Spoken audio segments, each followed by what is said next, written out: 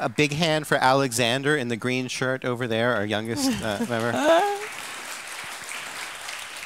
who has come all the way from New York to see for the first time his father speak. He cried last time. We'll see if he heckles me once again. So I want you to imagine that you're about his age. The room is even darker than it is, and that all you have in front of you are a couple of flashing lights and a set of syllables like these, uttered by a speech synthesizer in a complete dull monotone. I can't be quite as dull, but I'll try. Pi go la pa bi ku tu bi bo do go la tu bi do, and so forth. So you hear all these syllables for about 2 minutes, and I'm basing this on an experiment by Jenny Safran, Alyssa Newport, and Dick Aslan in Science. So they had kids listen to these syllables for 2 minutes. They didn't pay them for participation in an experiment like we pay our undergraduates. They didn't get any credit or anything like that. But what the kids picked up on was that the syllables had a pattern to them. So I'm talking about learning today. Learning is something that starts very early in life. And this is one example of a sophisticated thing that children exactly Alexander's age, 8 months old, are able to do. So you hear these syllables. Not only were children able to recognize when they'd heard a syllable like pabiku, or a string of syllables, I should say, but they could tell the difference between pabiku and dogo la. Pabiku is something that every time it occurred as a full unit. Whereas dogo la, if you look, I don't know if I have a pointer, but or if this is showing up, but dogo la in the second box there, that occurs sometimes, but sometimes the syllable do would be followed by something else. And if you think about it, when you're trying to learn the words in a language, some syllables follow one another regularly, I got it, and some don't. So the kids were able to tell the difference between a string like this that occurred 100% of the time, so it's a possible word in the language, and something like this. There's dogo la, but there's also do pa and do pi and so forth. So kids are intuitive statisticians, and you are an intuitive statistician, but that intuitive statistics started very, very early in your life. Here's another experiment from my own lab. Similar age children, 7-month-old, and we played a series of artificial sentences for them. So we were looking at the roots of grammar. You can think about Noam Chomsky's idea that we're born with the ability to recognize grammar. Well, we made up in my lab an artificial grammar and made up a series of sentences that came from those. So let's say la ta la, ga na ga, mi ta mi. And again, it was 2 minutes of tedium in a dark room with nothing else to do. And the kids were again able to do something very clever, which is that they could tell the difference between wo fei wo, which follows the same abstract grammar as these guys up here, and wo fei fei. They were actually more interested in the thing that was different from what they already heard. So what happens is they hear the same thing over and over again, and by the end of 2 minutes they're bored, which is why Alexander will probably eventually start weeping. And when you change it up, they become interested again. So this is, as Chomsky might have predicted, the roots of grammar very, very early in life. So the first lesson, I'm going to have 4 lessons about how we learn today. The first one is simply this: learning starts very early in life, and it's very, very powerful. Second lesson is that I want you to forget this phrase. That's why I've crossed it out, of nature versus nurture.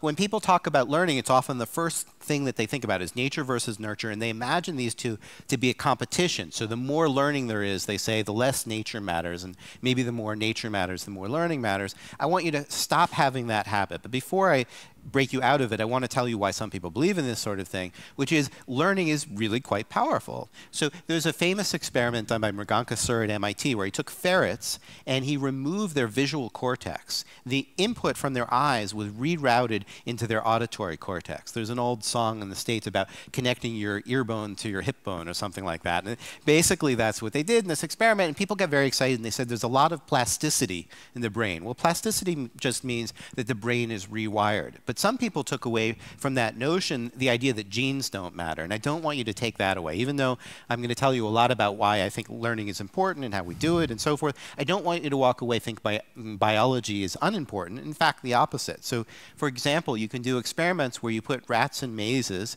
teach them the mazes, and shut down the process of protein synthesis. You turn off the very process of switching on genes on and off. Well, that prevents the mice from learning anything. So it's not that nature and nurture are in opposition, it's that they actually work together. So gene expression is part of learning. Biology is part of learning. It's not nature versus nurture. They're working together. Another example of this is looking at, I think it's cichlid fish or chicklid fish. these fish can change their entire body shape, their entire behavior, depending on how successful they are basically in a duel with someone else. So if they're doing well, they're shiny, and they have certain kinds of genes expressed and certain receptors expressed all through their brain. If they lose, then they become drab. And you can do this in an experiment. You can rig things so that the dominant fish leaves, and eventually one of the subordinates takes place. And I won't go through all the detail of this slide, but the point of this slide is all kinds of genes are implicated in changing the behavior. As the animal learns something, many, many genes are switching on, and they're doing it at particular times, a half hour after the change, 6 hours, 5 days, and so forth. So as you learn something, biology is a major participant. So the second lesson from today is simply that learning is biological. So instead of thinking about nature and nurture, think of nurture via nature. The two are partners in everything that we learn.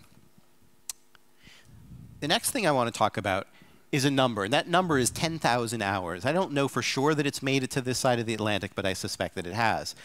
Certainly, it's very popular in the States. There's been a whole bunch of books written about this magical idea of 10,000 hours of practice. And the idea is that if you practice anything for 10,000 hours, you will be an expert at it. And I guess if you don't practice it for 10,000 hours, you're wasting your time. I'm not quite sure what the implication is. And if you read these books, there are lots of examples. Like Bill Joy was a programmer at Sun Microsystems. Many of you here probably know who he is. And it so happens that he practiced about 10,000 hours before making his big breakthrough. So it's easy to tell these stories. You go out and collect people that practice for 10,000 hours. You can even collect people that didn't really practice for 10,000 hours and tell the same story about them. So the Beatles didn't actually play in the Cavern Club for 10,000 hours, but more like 5,000. And then they got really good. So people have these wonderful lyrical stories about practice 10,000 hours and you'll be a genius. And there's data that superficially seem to appear to fit. So everybody points to the same data by Anders Ericsson. And he looked at violinists of different ages and how long the best people had practiced. And he came up with this number that the best violinists had practiced, and now I'm going to say the most important word, an average of 10,000 hours. But that's what's critical, is an average of 10,000 hours, which means in my culture the way we put this is your mileage might vary. So 10,000 hours doesn't mean the same thing for everybody. Here is a band about which there was a documentary a few years ago. I don't know if it came overseas, but the band is called Anvil. They're a heavy metal band. How many people have heard of them? A few. So they're doing better than they used to. But the point is, but they're still not doing that well, right? The documentary is why probably most of you have heard of them. They practiced a lot more than 10,000 hours, something like 30,000 hours. They've been practicing since the early 70s, and the only reason anybody's heard of them is the documentary. It's a mean point, but you know, science is mean sometimes. On the opposite end of the spectrum are people like the Ramones. They practiced for a couple of weeks, basically, but they figured out something new and something original, a different way of making music. They launched the punk music revolution with very little practice. Of course, music is notoriously subjective, so how do you measure what's good music and what's bad music? Like, do you want to do it by popularity, and then you come up with the conclusion that Kenny G is the greatest musician of all time? And not everybody would agree with that fact. So let us turn instead to chess, which is a little bit more objective. You can actually collect systematic statistical data about how long it takes to acquire expertise. And if you're a fan of 10,000 hours, you can notice that the average is about 10,000 hours. But if you want to take a broader view of the science that's involved, you see that some people become chess masters or grandmasters, I forget what it is, after only 3,000 hours. Some take 23,000 hours. And those people were, I think, primed with the wrong stereotype, and they're still working on it. I know what you really all came for here was to learn about the art of chick sexing, because it's a classic example of expertise. You hold up a newborn chick, and you decide if it's a boy or a girl, and this has implications for farming that, as a city boy, I don't quite understand. But the idea is that you screen them out, and the classic result, whoops, after you decide whether it's a boy or not, is that experts are much more correct than novices. They don't have any idea how they do it. So they're like 60, 65% correct, and novices aren't really very good. But nobody seems to know this old study by Schrafar and Biederman, where they actually figured out what's going on in the experts, and then they wrote it down on a piece of paper. And in a couple of hours, the trainees who were taught this thing that supposedly took years and years and years to learn were able to do it as well as the experts. So sometimes it takes 10,000 hours because we don't know how to learn something efficiently. We don't know what the right rules are. And then somebody else can figure them out, codify them, and you can learn them a lot faster. Same thing has happened to some extent in chess. People have learned some of the skills that are involved, and so it's easier to attain a certain level than it would have been a long time ago. So the third lesson is forget that number, 10,000 hours. It's just an average. You might be able to do better. As Kaisa mentioned, my last book was called Guitar Zero, which was about learning to play guitar at the age of 40. If learning a new skill doesn't necessarily learn 10,000 hours, does it require that you start before you're 10 years old or maybe 10 months old? I do have my little guy learning to play guitar a little tiny bit. The classic idea is that there are lots of things that you must learn early in life if you're going to learn them at all. So if you're going to learn to talk, if you're going to recover from amblyopia, where your two eyes are not coordinated, if you're going to learn to play golf, you have to do these things early in life. And it's presented in a way that I think is needlessly discouraging to adults. Not everybody listens to this legend that you can't learn something later in life. On the left, I have Tom Morello, who's from the band Rage Against the Machine, which I think is probably more famous than Anvil. He didn't start playing guitar until the age of 16. Grandma Moses didn't start painting, I think, until she was in her 70s. So there are certainly exceptions. And more recently, there's empirical data, experimental data, to look at this idea of the critical period, that you have to learn something in life.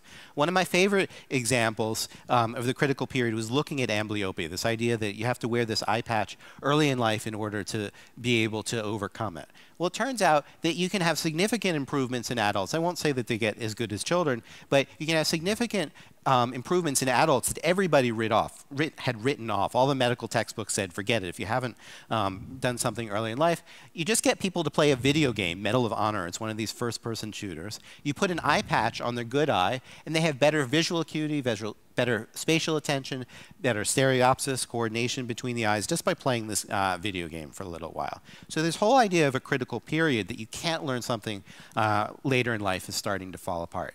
One of my favorite studies, and it was kind of my poster as I was trying to learn guitar, looked at barn owls. So there's a classic study with barn owls in which you put a prism on their eye. It's sort of like a virtual reality experiment. It was done a few years ago before you could do this with a video camera. And the effect of the prism is to distort your field of view, so everything gets shifted. And you can take a young barn owl, you put the prism on their eyes, and they eventually learn to adapt to this large prism that distorts the entire world by 23 degrees to coordinate their ears with the altered vision. And in the classic experiment, adults couldn't do that. So he's heard this experiment before. He's getting a little tired. Children, or young baby owls, could do this 23-degree distortion automatically, pretty much effortlessly. The older owls couldn't. But then the same person who did the original experiment did a much less heralded experiment that's not in all the textbooks, unlike the first one, which he said, well, what if we just did it more slowly for the adults? What if we put a 3-degree prism the first day and a 6-degree prism the second day, or actually the second week, and then 9-degree prism the third week, and so forth? So that's the incremental condition here.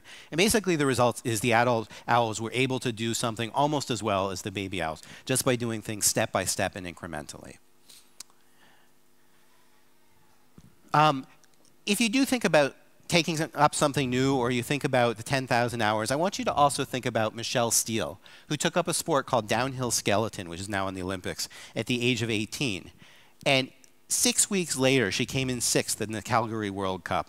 She made the Olympics just 14 months later. And that's telling you a lot of different things. Some of it is about natural talent, which is left out of the 10,000 hours. So she was a gymnast. She had some natural talent from that. Some of it is about having the right sort of training. So if you want to learn something new, one of the best reasons to get a teacher is they can help you practice deliberately. They can say what you're doing well, what you're not doing well, have you target your weaknesses.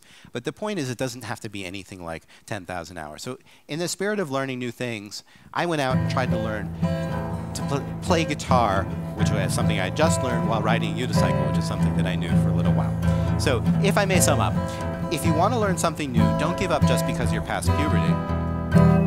Adults can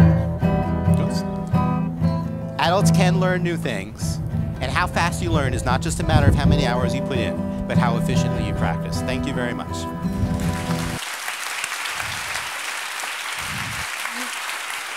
Yeah.